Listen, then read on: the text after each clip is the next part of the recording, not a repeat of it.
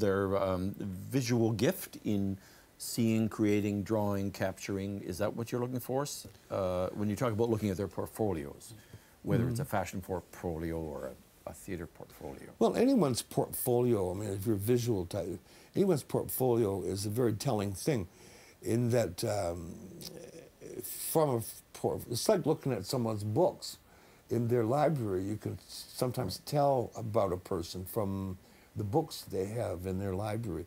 Well, a portfolio is possibly more telling in that it's probably the most personal way you found to express yourself. So sometimes the drawings, even if they're not particularly accomplished drawings in an academic sense, can be very deeply felt, and there's something that can be very personal, let's put it that way.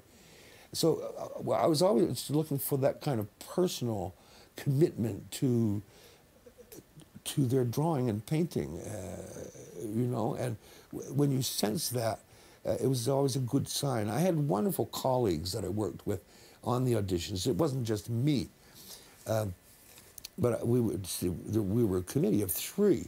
And we were very often of the same mind. Someone's come in, open their portfolio, we'd look through and go like,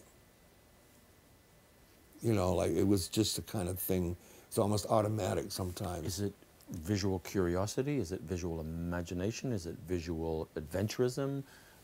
Or is it something just so personal that what they put on the paper? It is the most, yeah, it is the personal that we looked for, you know, and a kind of a commitment to the drawing and to the subject, and it makes it personal. It's totally the same with actors.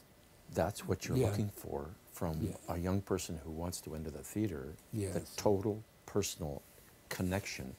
Could be raw talent, could be you know, old talent, new talent, but it's the personal connection and the kind of adventure and curiosity that unless you have that in a young actor, you don't have an actor, no matter what skill they have. Well, they respond to it in the deepest way that they can, and that's what makes it personal.